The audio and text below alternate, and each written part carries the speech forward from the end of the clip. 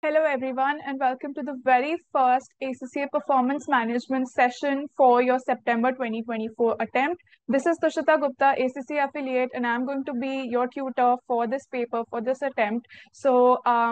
Before we get on with it, I'll let you know about the structure of this session a little bit.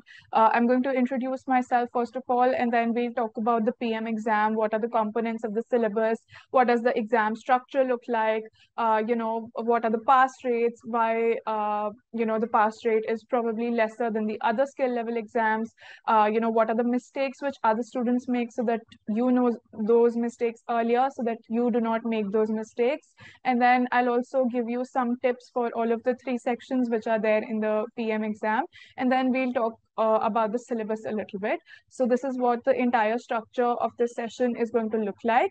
Now, just beginning with a brief introduction of mine. My name is Tushita Gupta. I'm an ACCA affiliate. I hold a double bachelor's degree. I have a bachelor's degree in commerce from Delhi University, and I've also completed the Oxford Brookes BSc Applied Accounting, which is done in collaboration with ACCA. And I have been guiding and mentoring students, teaching students for over 2 years now. And along with that, I also have corporate experience to give you actual real life examples for you to be able to understand the concepts better, so that you're not just cramming things or just understanding things theoretically, but also putting them to practice in real life. So this is what my aim would be, to always give you real life practical examples. Now this is about me. Let's move ahead with the ACCA Performance Management exam. Allow me a moment to share my screen. All right.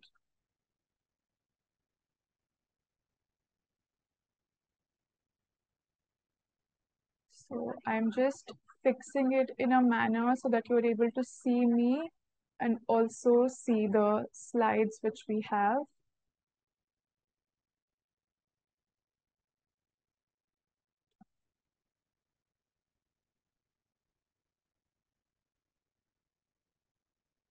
All right. So I've already told you that these are the classes for your performance management, and I'm going to be your faculty. So now let's begin with what PM is. So basically, when you talk about performance management, you're going to step in the shoes of a management accountant. So if you are this person over here, you're going to assume that you are a management accountant. Performance management is all an extension of your F2, the management accounting paper. So over here in PM, you're going to step into the shoes of a management accountant. Now, if you are a management accountant, you're primarily responsible for four things. Number one is planning. Number two is decision making. Number three is performance evaluation. And number four is control.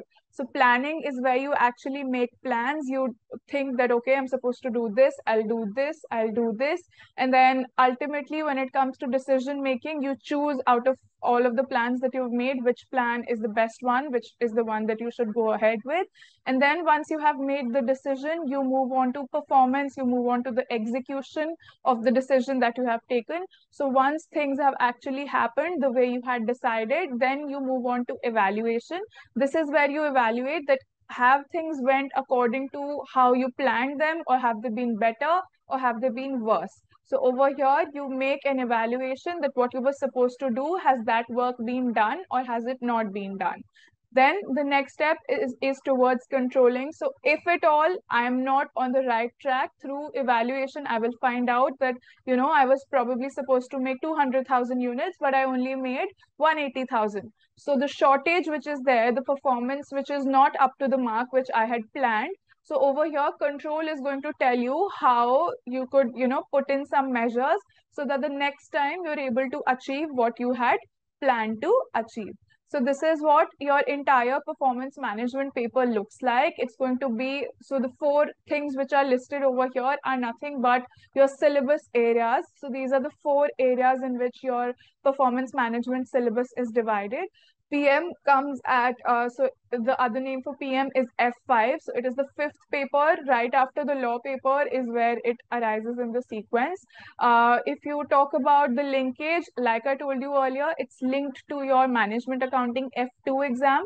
A lot of you would probably have taken exemptions for the same, but even if you have, there's no worries, because I'm going to, cover the basics from the management accounting as well, so that you do not feel that, I did not study management accounting, so I'm not getting performance management. I'm going to make sure that I build your concepts from management accounting to bring you to performance management.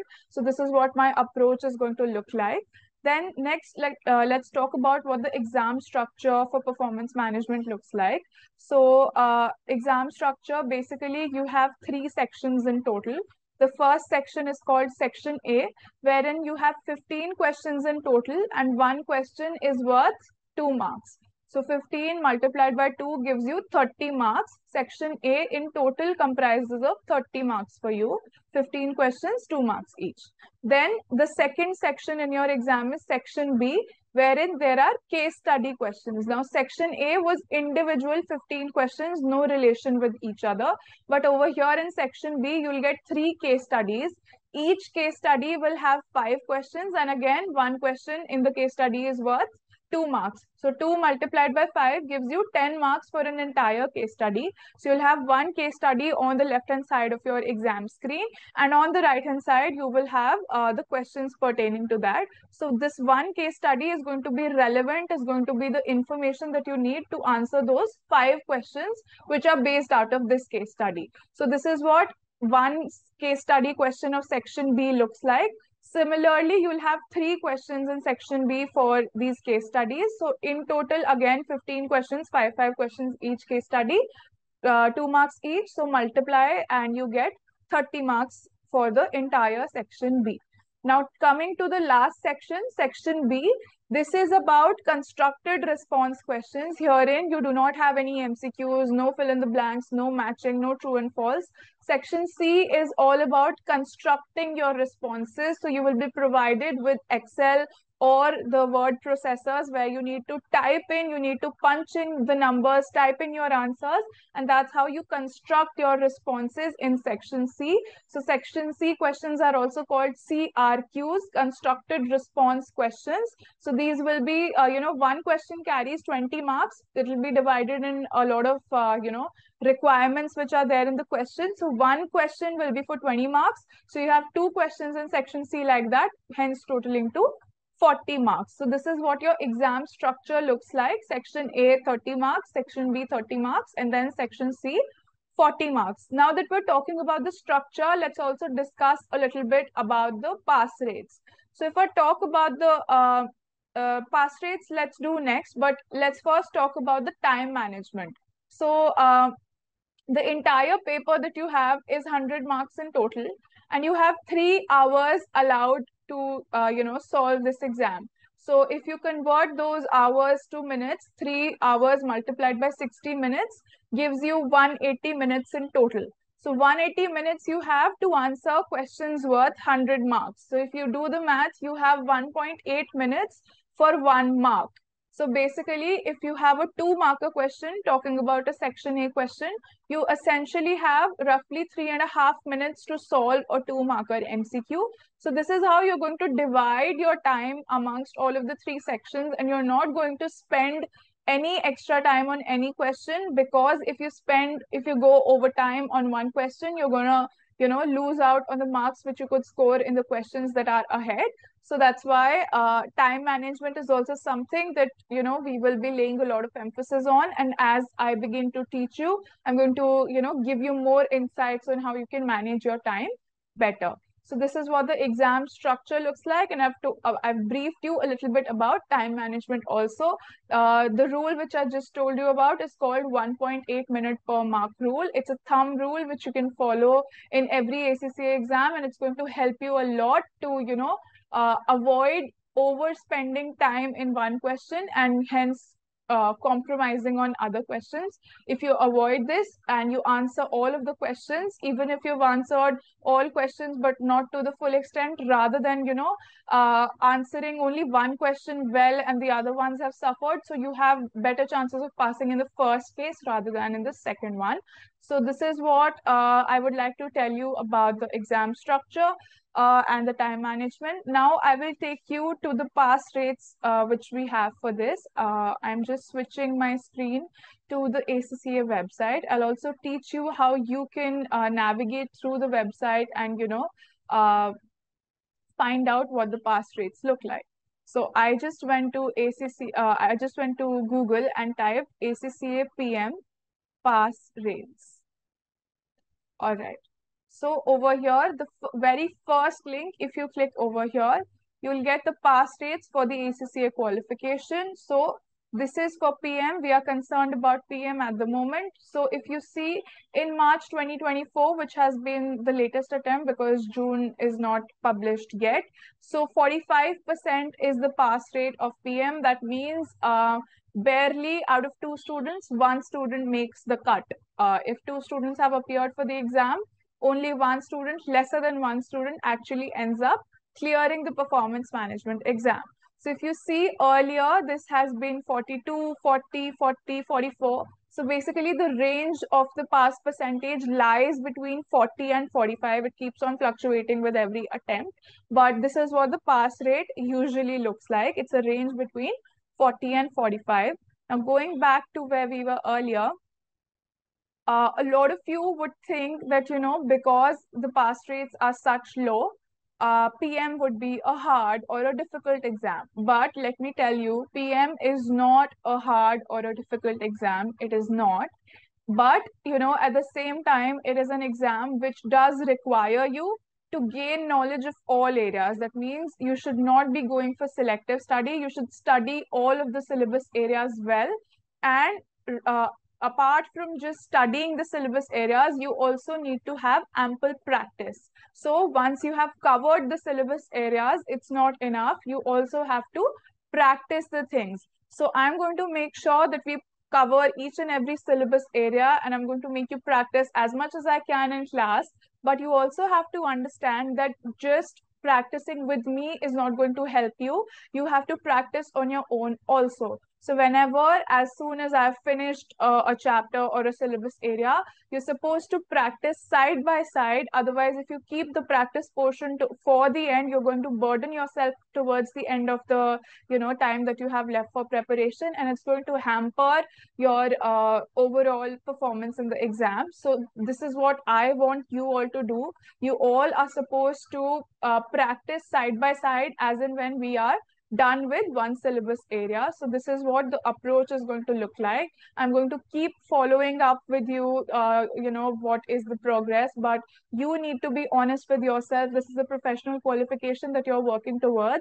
So make sure that you are putting in the efforts. There might be people who would be working, there might be, college students, but you need to make sure that you get the time, you take out the time to practice and, work hard towards the PM exam. So now we've discussed about the pass rates as well. Next, let's talk about the reasons why, those 45% is the pass rate. That means 55% students fail. So why do those 55% students fail? What are the reasons? So the number one reason is not understanding the requirement. So a lot of you, while reading the questions in the exam, would perhaps, be in a hurry. You would not read the requirement carefully, and you will answer something else. Something else has been asked and you answer something else. So if you have not understood the requirement, you will not be able to give the correct answer.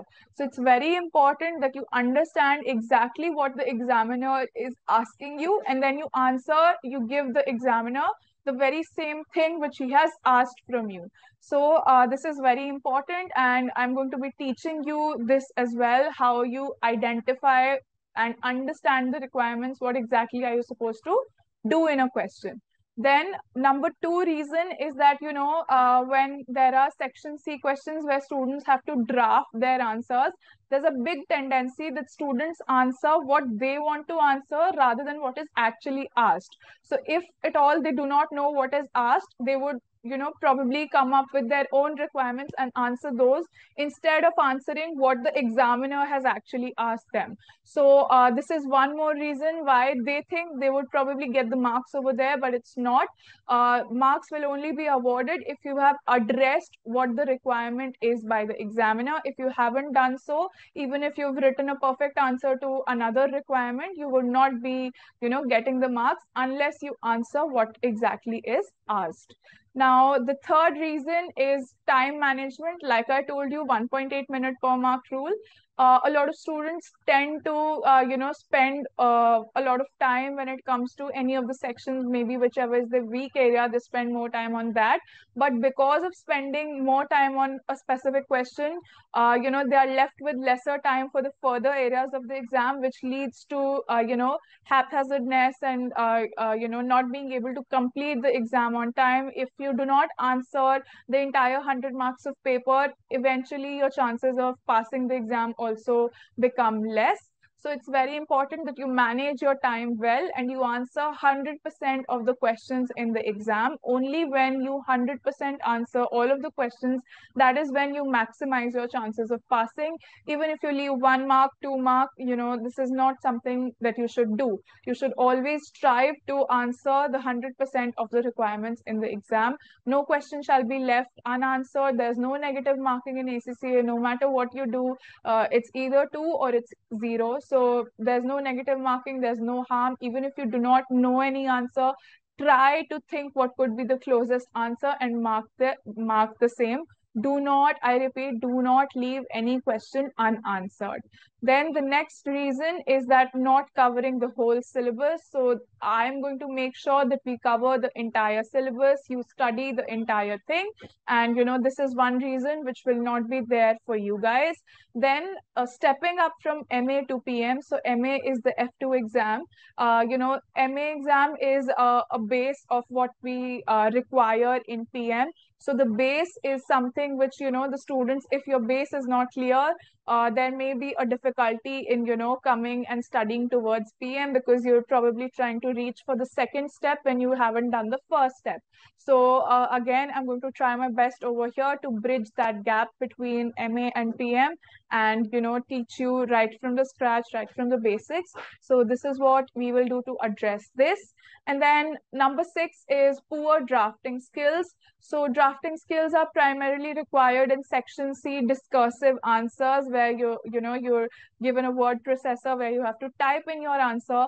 So drafting skills can only be done through 2 things. Number 1 is learning the technique and number 2 is practice. So I am going to teach you the technique. I'm going to teach you how you have to practice and ultimately you have to do the practice through which you will also overcome this factor. Then the last one is struggling in theory, theory or discursive objective questions. So these objective test questions basically are MCQs. Numericals we all are able to answer because we practice numericals well. We, solve a lot of practice questions. But when it comes to theory, there are students who, feel a weakness when it comes to theoretical or discursive areas. Now here also, we are going to make sure that we get ample practice of these type of questions. So now let's talk about a few tips and tricks that I would like to give you. Like I told you, there are 3 sections in your ACCA PM exam.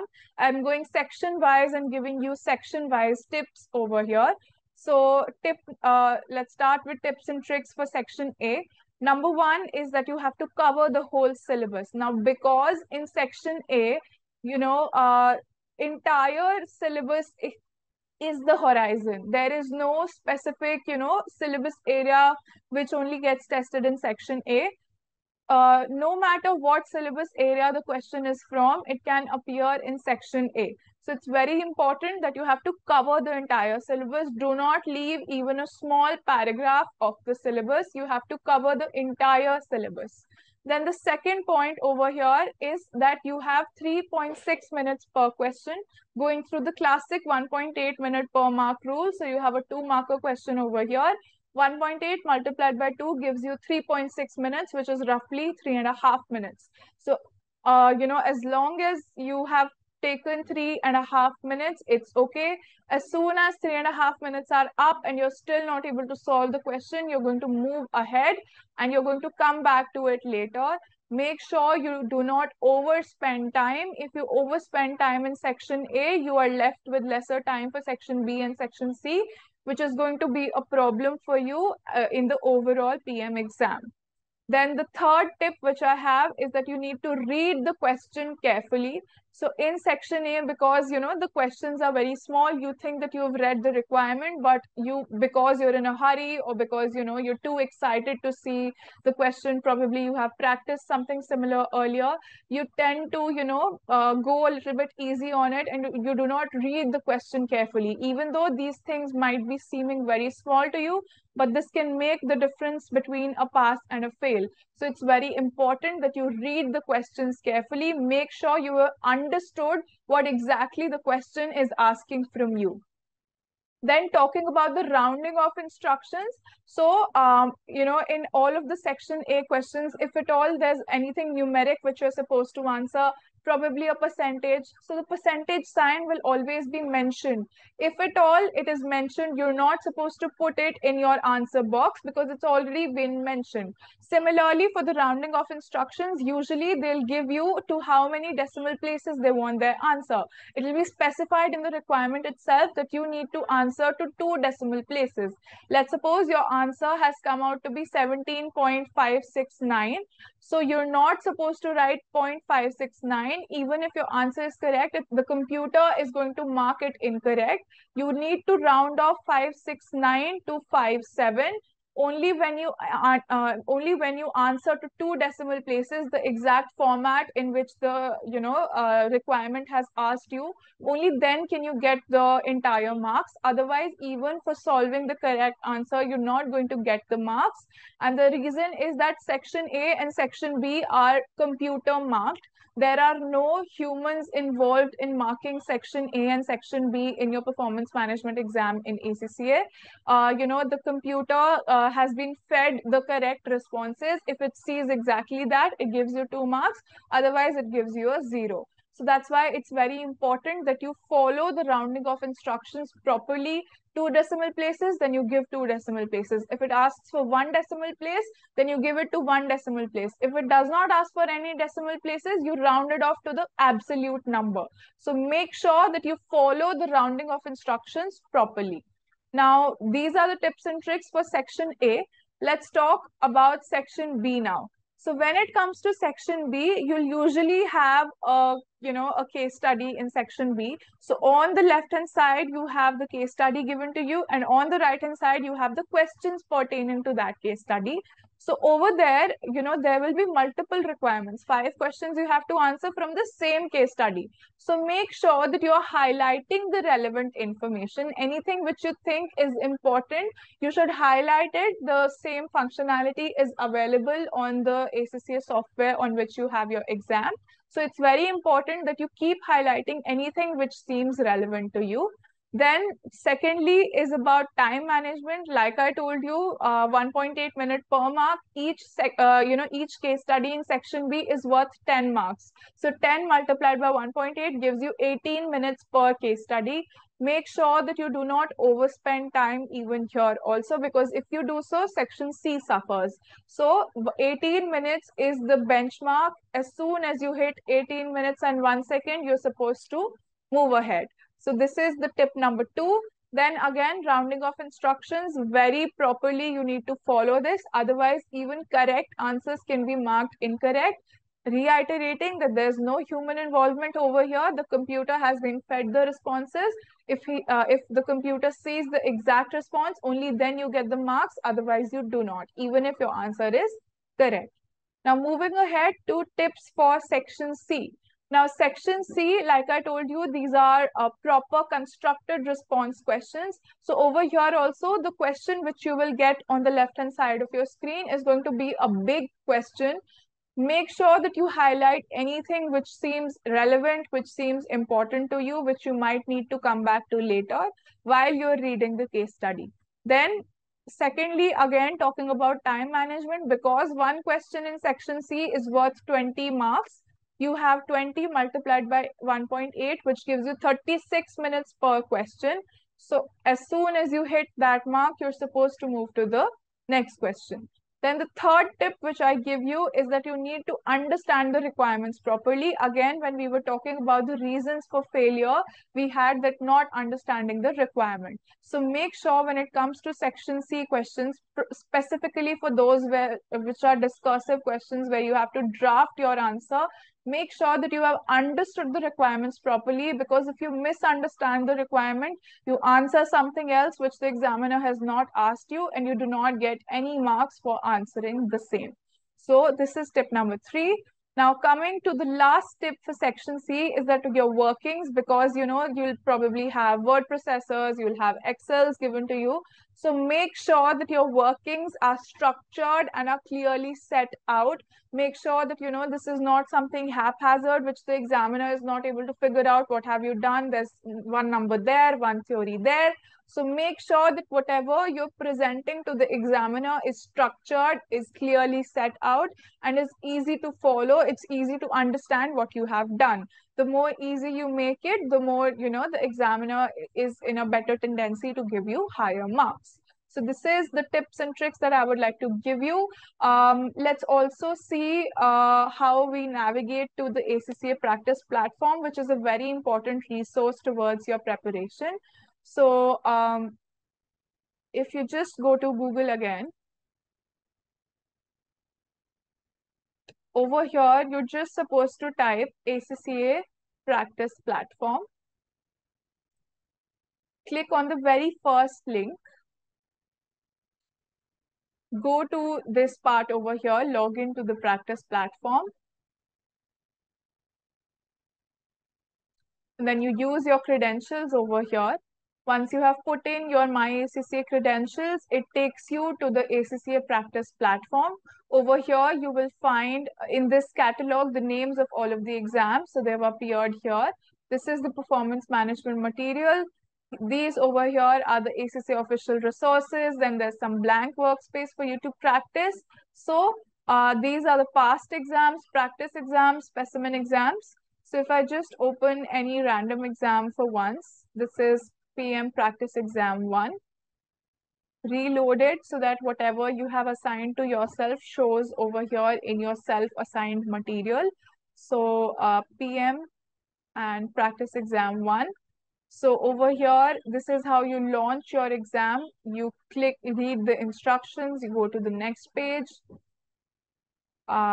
Sometimes there's an issue that it says that you have not viewed the entire screen, but you have. So you can just go back and open the exam again, and it'll let you resume from there. So this is what section A will look like. It is primarily MCQ type of questions. So you can navigate. This one is an MCQ type question. There can also be true, false, or where you have to input. So over here, you have to input the number of units which they have, whatever the requirement is asking you to do. And again, this is an input. Now, this was the rounding instructions aspect that I was talking to you about, to the nearest whole dollar. So for example, if you're getting an answer of 5.8, 5.8 needs to be written as 6. If you write 5.8, you're going to get 0, even though your answer is correct. Now, this is again an MCQ format of question. There can be true, false as well. So now I'm going to show you what a section B question looks like. So like I told you, on the left hand side of your screen, you have the case study, and on the right hand side, you have the requirement. So this is the case study. This is the first question. So whatever answer you put in over here, if you move to the next slide, the case study remains the same, but the question over here changes. So all 5 questions you need to answer in context of this case study, which is presented on the left-hand side of your screen. Now, this is the second question. So now the case study has changed. Again, there will be 5 questions based on this very case study. Similarly, 1 more question and section B will end. Then question number 31 in section C is your section, like the first constructed response question. So over here, you can see how you have the case study, a long one on the left hand side again, and then the right hand side, you have the space given to you for entering, constructing your own answer. So this is the requirement over here. It is for 20 marks in total. 7 marks are available for calculations and 13 for discussion, which you have to type on your own. So always and always they will give you, the breakdown of how the marks are going to be allocated. So this is how you can use this space over here to type in your answer. Now let me show you what a numerical question is going to look like. So over here, because there are some numbers which you need to calculate, so there's an Excel similar, a spreadsheet sort of a functionality given to you. Over here, you can put in the formula as well. So if you have to use this, if I have to add both of these cells, I can do it normally like I do in Excel. Some Excel formula will work over here, not all, but whatever you need is definitely going to work over here. So you have nothing to worry about. Now, this is what a numerical question will look like. Again, if you navigate ahead, you're going to have the word processor, which we saw in the previous question as well. So this is what your ACCA practice platform looks like. You can practice multiple exams over here. And one more resource which I want to show you guys is the ACCA Study Hub. So when I talk about the ACCA Study Hub, this is a newly launched resource, relatively newer one, where you can find, chapter-wise content, you can find quizzes, you can find practice questions, all of the things, which you probably need could be found over here. So this over here is the performance management exam. If you click on study, it's going to take you to all of the data, all of the content which is provided by ACCA for you to study towards performance management. This entire, the study text which is provided by the Study Hub is what I'm going to be using to teach you the performance management exam. I'm going to use the same content from here. This is provided directly by the ACCA.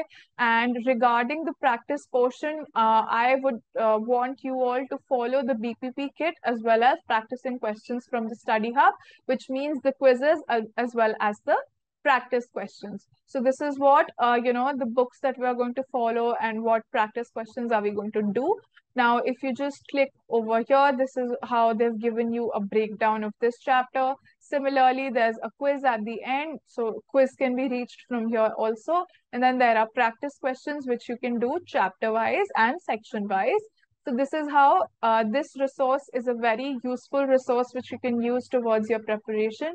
These two resources are very important in your preparation towards the ACCA exams. So make sure that you use these resources, you utilize them. These are available to free, no extra payments that you need to make to ACCA to use these resources. These are included in your membership, in your registration, which you have done. So make sure that you take advantage of these resources.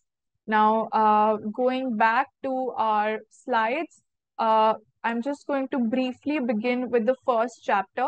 So if you saw on the Study Hub also, chapter number 1 is about management information systems and data analytics.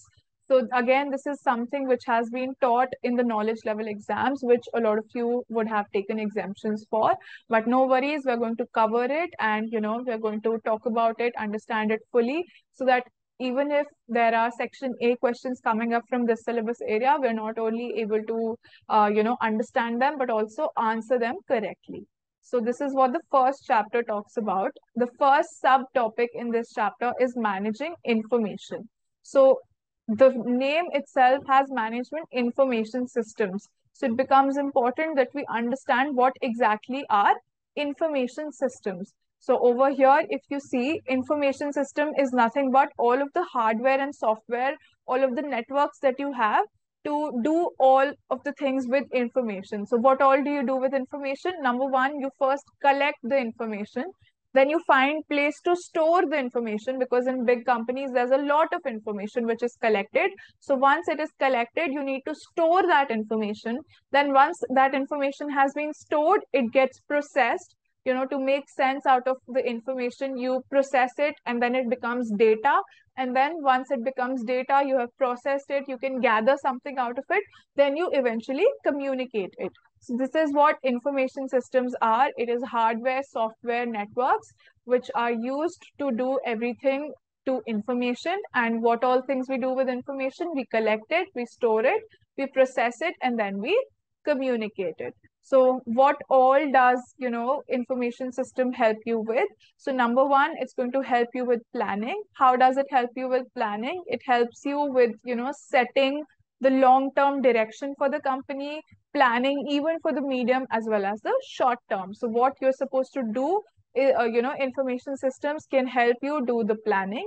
And then second is your control. So control basically means where we are seeing whether, what things we had planned, are they going according to our plan, or are there any fluctuations, are there any variations?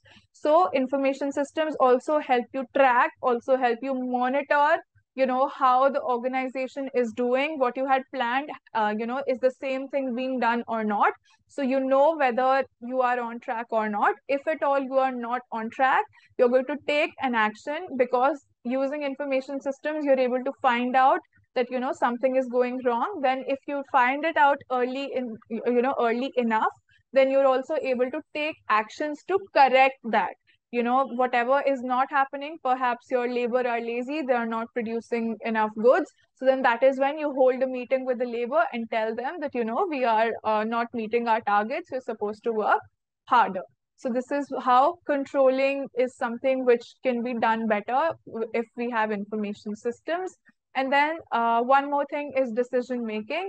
So, there are a lot of decisions which are taken every day in all organizations. So, probably deciding about how much cash we should hold, deciding about how many inventory we should have. So, all of the decisions which we make, we require some information to, with the help of which we make the decision. If I know with the help of my information system that my inventory is going to finish soon, that is when I make the decision that I need to order more inventory. So this is how information systems also help you with the decision making aspect. Now, when you talk about these three things, planning, control, decision making, basically there are three levels of management which are there in every organization. Number one is your top management. So you would have heard about your CEOs, CFOs, CMOs. So these are the top level, C-level executives who are, at the chief positions in the company. These are the people who are responsible, where the company is going in the long term. They're always looking ahead towards the future. How can we make the company better? Then the second in the hierarchy is what you will find as the middle level of management. So the middle management is primarily about, the people who get the work done from the people who are actually there on the floor to do the work. So the supervisors, the managers of all of the employees who are working at the ground level is what you will find the middle management to be doing. So the middle management talks about relatively middle term, something probably about 1 year, 3 year, 5 year time horizon. They will be deciding about those things, thinking about how the company can be doing better. So this is what, middle management looks like. And then if I talk about the lower level of management, where, you have the immediate employees who are working on the floor. So basically, these are the people who are responsible to carry out the day-to-day operations. So their areas of planning pertains to daily plans rather than yearly or, 10-year plans or something like that. They only look at, what is happening today, the day-to-day operations. So that is what you call as the lower level of management. So over here, the number one, which I told you, the top management, this is what they will do: strategic planning. Strategic planning, like I told you, they will be deciding the goals, they will be setting the objectives for the long term. This will be, typically between 5 to 15 years. So over here, they are concerned with the long term, what the company is going to do in the long term. Now, what all will they decide? Anything which will, pertain to deciding what product we want to make, which markets we should be in. So perhaps probably if we are now only in India, then which country should we expand to next? So this is something which the top management will be deciding. This is also called as strategic planning. Then investment decisions, obviously, if I want to buy some, I'm producing some new goods, so obviously I'll need some new machinery, some kind of new technology to produce that. So whether or not I should invest in such things. So investment decisions are also a part of your strategic planning. Then planning for environmental changes. You have all seen how, environment has become so important these days. People are more aware of what's happening to the environment. Everyone is talking about sustainable development. So this is something which the top level management is making a part of strategic planning, that they should aim to do something good for the environment also. Specifically talking about companies which are basing their business on let's suppose non-renewables like petrol, diesel. So all of these companies should definitely think of new alternatives, something about renewable energy sources like solar energy, wind energy. They should do something like that if they want to keep their company going in the longer term, because the renewables are the future. These fossil fuels, all of the fuel which is based on fossil fuels and non-renewable resources, these are going to exhaust soon, and we're going to have to transition to the renewables.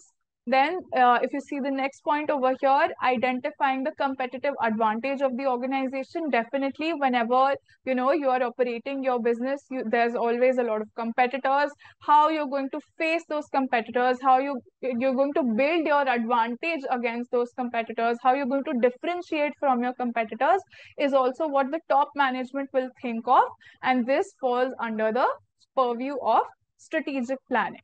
Now, the top level of management can also be called as the strategic level of management. Hence, the planning that they do is also called as strategic planning. Then the next, which I told you in hierarchy, the second in hierarchy was your middle management. Middle management can also be called as the tactical management. Hence, the planning that they do is called tactical planning. So usually they will do it for a period of 1 year. The plans that they make will usually lie for a period of 1 year. Now, what all do they do in tactical planning? Number one, that whatever resources that the organization has, be it people, be it monetary, financial resources, everything should be used effectively as well as efficiently. So there should be no wastages, no one sitting idle. All of the resources which the organization has should be utilized to their best capacity, so that they are used in achieving what the organization wants to achieve, achieving the objectives of the organization. Then tactical planning also includes implementing strategic decisions. So the top level management has told you that you have to do this, this, this. Now the next level, which is the tactical management, is actually responsible to implement those plans which were provided by the top level of management. So over here, any strategic decision which the strategic level of management has taken will be implemented by the tactical level or the middle level of management. Then, if you talk about more things, because they are working on an annual basis, they will be preparing annual budgets. They will be also comparing those with the actual results. If what we had budgeted is something, we have been able to achieve, or did we spend more than we were supposed to do? And there could also be monthly budgets where they, are monthly comparing whether or not we are on track. And tactical management will also be responsible for the recruitment of staff. You cannot expect the CEO, CFO to actually go out and take interviews to recruit staff. It's going to be the middle level of management, the tactical level of management, to recruit the staff. Then talking about the last level of management, which is the lower level, you can also call it as the operational level of management. So the planning that they do is called the operational planning. So like I told you, this focuses on day-to-day running, day-to-day operations of the organization. So what all will they be doing? They will be, doing the routine planning like rosters, schedules, which staff is going to work on which department, which staff is going to work on which order. So routine planning, like, how are the resources going to be utilized? Then one more thing will be regarding, decisions which they make as per the information which is available. So let's suppose the inventory has fallen down and it is at that level where we reorder, because we are soon going to run out of inventory. So that is where operational level employees will also order inventory when the inventory has fallen to the level where they place the next order. Then, why do these, operational managers take these decisions? Is that because there are criteria which are set. So probably, let's suppose we are in an organization where, the reorder level, the level at which we place the order, let's suppose is 500 units. Now the inventory has come to, let's suppose, 502 units, and sooner or later it's going to be around 500 units. So that is how, because the 500 criteria of reorder level has been set, as soon as the inventory hits that level, the operational planner, the operational manager is going to take this decision and order the inventory whenever that inventory level has been reached. So this is how the planning that all of the three levels of management do will differ, because their purview is different. Strategic planning focuses on long term, operational planning focuses on the day-to-day term, and the tactical is about the medium, something in between. So they basically talk about a period of a year. So this is how, because they are focused on different durations, different purviews, that is how their planning also differs according to the role which they are doing. Now we stop here for the first session. We will continue in the next session right from where we left off, and I'll see you in the next class.